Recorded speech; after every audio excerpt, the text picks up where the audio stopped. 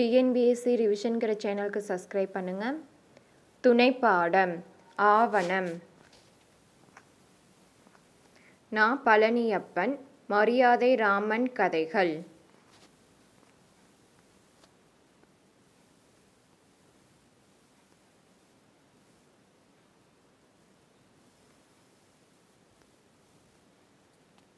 இலக்கணம்.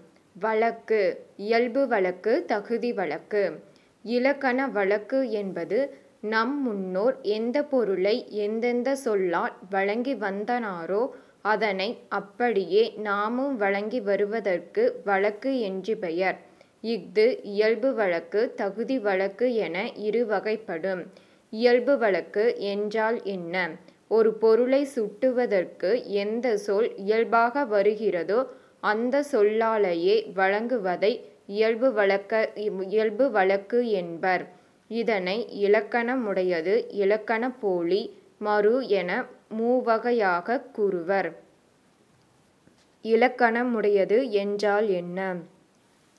இலக்கண பிழை இல்லாமல் வழங்கி வருவதனை இலக்கணமுடையது என்பர்.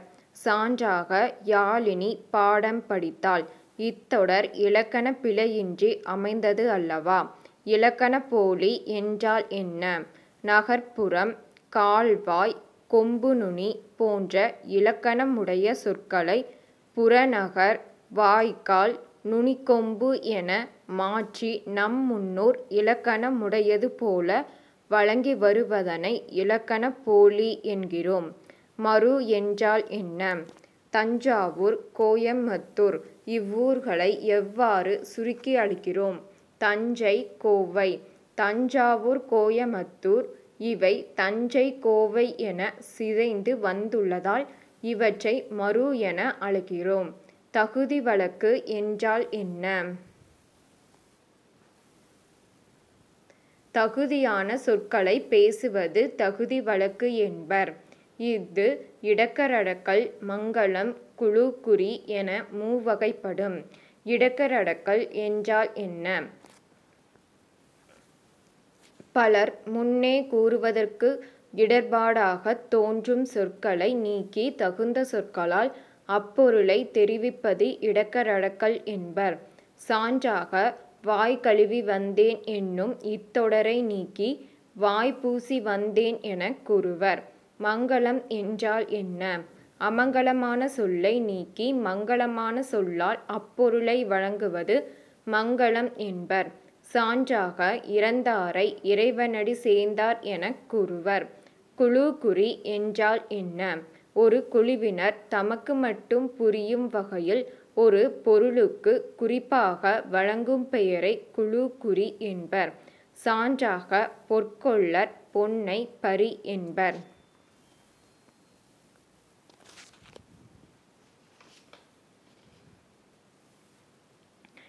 மாதிரி வினாக்கள். கோடிட்ட இடத்தை நிரப்புக. சிவிரி என்பதை விசிறி எனக் கூறுவது இலக்கணப் போலி. இறந்தாரை இறைவனடி சேர்ந்தார் என்பது மங்கலம். விளக்கை குளிரவை என்பது மங்கலம். பொருத்துக. இலக்கணமுடையது நிலம், இலக்கணப்போலி புறநகர், மறு கோவை. பொருத்துக. இடக்கரடக்கல் கால் கழுவி வந்தேன், மங்கலம் இறைவனடி சேர்ந்தார், குழு குறி பறி.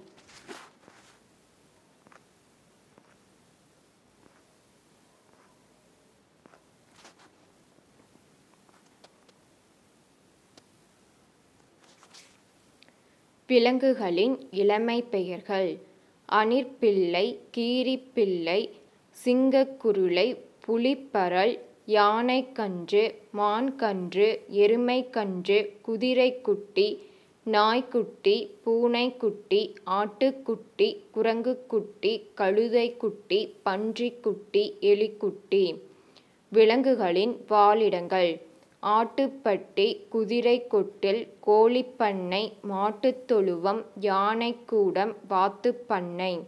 விலங்கு பறவை இனங்களின் ஒலிமரபு. ஆந்தை அலறும், கழுதை கத்தும், காக்கை கரையும், கிளி கொஞ்சும் பேசும், குதிரை கனைக்கும், குயில் கூவும், கோழி கொக்கரிக்கும், சிங்கம் முழங்கும், நரி ஊளையிடும், புலி உறுமும், மயில் அகவும், யானை பிளிரும். தாவர உறுப்புப் பெயர்கள்: ஈச்ச ஓலை, சோளத்தட்டை, மாவிலை, வேப்பந்தழை, தாழைமடல், தென்னையோலை, மூங்கில் இலை, கமுகங்கூந்தல், பனையோலை, பலா இலை, வாழை இலை, நெற்றாள். காய்களின் இளநிலை: அவரைப்பிஞ்சு, தென்னங்குரும்பை, மாவடு, வாழைக்கச்சல், முருங்கைப்பிஞ்சு, வெள்ளரி பிஞ்சு. செடி கொடி மரங்களின் தொகுப்பிடம்: ஆலங்காடு, கம்மங்கொல்லை, பனந்தோப்பு, சவுக்குத்தோப்பு, சோளக்கொல்லை, பலாத்தோப்பு, தென்னந்தோப்பு, தேயிலைத் தோட்டம், பூந்தோட்டம். பொருள்களின் தொகுப்பு: ஆட்டுமந்தை, திராட்சைக்குலை, மாட்டுமந்தை, கற்குவியல், வேலங்காடு, யானைக்கூட்டம், சாவிக்கொத்து, பசுநிரை, வைக்கோற்போர். பொருளுக்கேற்ற வினைமரபு: சோறு உண், பழம் தின், கோலம் இடு, தீ மூட்டு, நீர் குடி, பாட்டு பாடு, தயிர் கடை, படம் வரை, பால் பருகு, கவிதை இயற்று, விளக்கை ஏற்று, கூரை வேய். பயிற்சி: பொருத்தமான மரபுச்சொல்லை தேர்ந்தெடுத்தெழுதுக. குமரன் பழம் தின்றான். காலையில் சேவல் கூவியது. ஆட்டு மந்தை வருகிறது. எங்கள் ஊரில் வாழைத் தோட்டம் உள்ளது. குயில் கூவியது.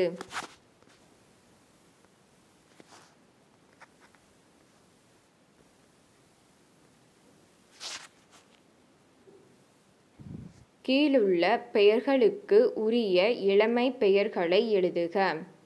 கீரி பிள்ளை, மான் கன்று, சிங்கக்குருளை, பூனைக்குட்டி, எருமை கன்று. பொறுத்துக.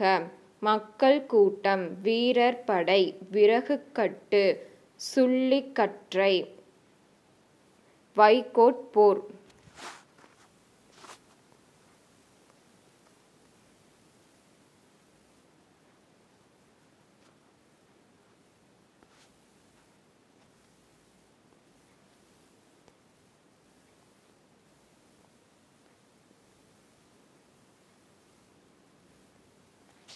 மதிப்புக்கல்வி இதை ஒரு ஜஸ்ட் படிச்சுக்கலாம். நம் நாட்டின் புகழ்பெற்ற நாட்டுப்பாடல் வந்தே மாதரம்.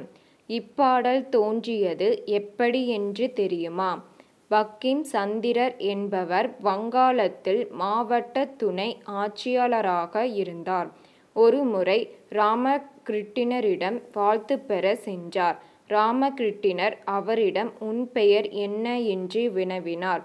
என் பெயர் பங்கிம் சந்திரர் என்றார் அவர். அப்படியென்றால் நீ வளைந்த சந்திரனா, அதாவது தேய்பிறையா?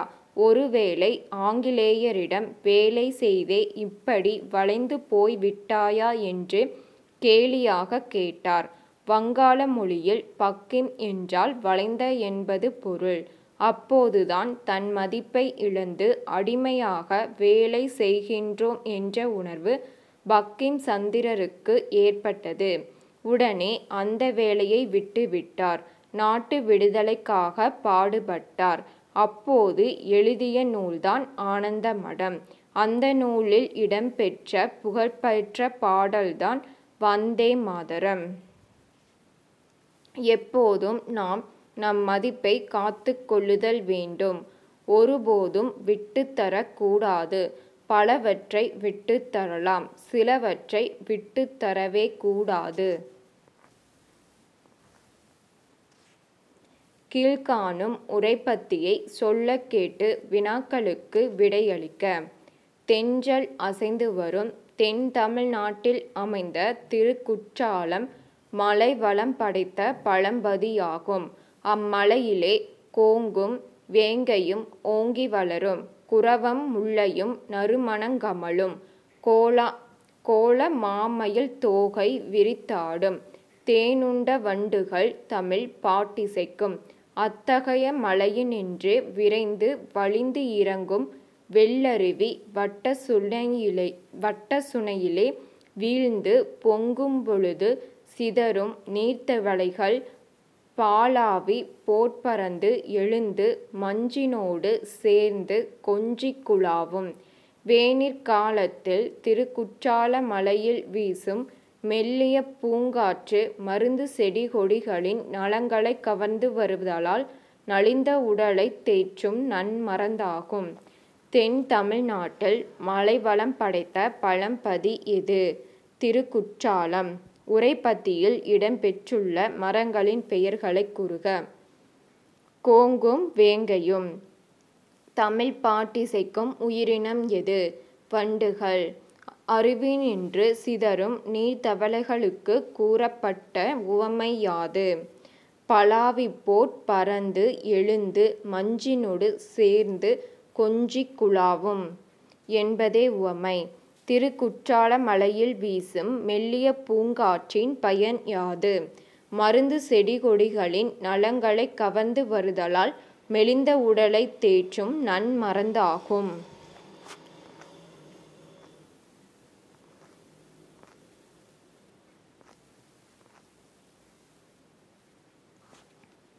கீழ்காணும் பாடலை படித்து பொருளுணர்ந்து வினாக்களுக்கு விடையளிக்க. கிளையினின்றிற் பாம்பு தொங்க விழுதென்று குரங்கு தொட்டு விளக்கினைத் தொட்ட பிள்ளை வெடுக்கென குதித்ததைப் போல் கிளைதோறும் குதித்துத் தாவிக் கீழுள்ள விழுதை எல்லாம் ஒளிப்பாம்பாய் எண்ணி எண்ணி உச்சிபோய் தன்வால் பார்க்கும். பாரதிதாசன். அழகின் சிரிப்பு.